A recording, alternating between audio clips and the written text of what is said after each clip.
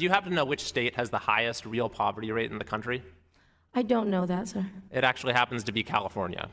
And do you happen to know, according to a recent report from the U.S. Bureau of Economic Analysis, where California ranks when it came to net earnings growth this last year? I don't know that off the top of my head. California was 50th out of 50.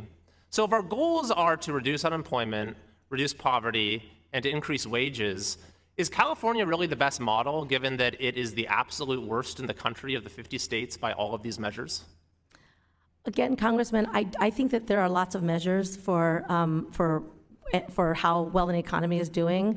My understanding, and I haven't worked in California now for 2 years, but is that by some measures, including recovery from the pandemic, including decrease in poverty over the last few years, recovering since the pandemic, that California has